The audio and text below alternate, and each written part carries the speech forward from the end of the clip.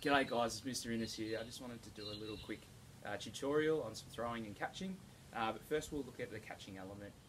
Just 3 simple and easy techniques for when we are trying to catch an object, whether it be a ball, whether it be a piece of clothing, whether it be a drink bottle, whether it be a newspaper or anything that is within your house.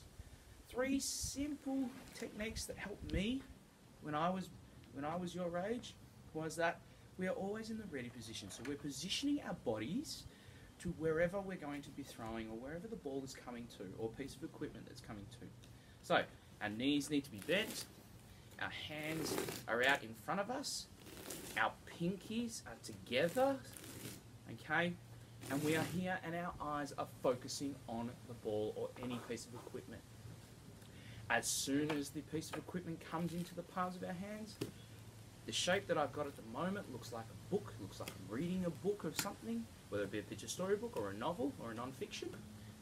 But I close the book, so in the end, my fingers are still facing to the sky, my thumbs are still behind, pointing to me, and then all of my fingertips come and join together. Once that happens and we decide to move our hand around like this, I will guarantee you that the piece of equipment will not come out. Thanks again for watching, and we will demonstrate a couple of activities for you.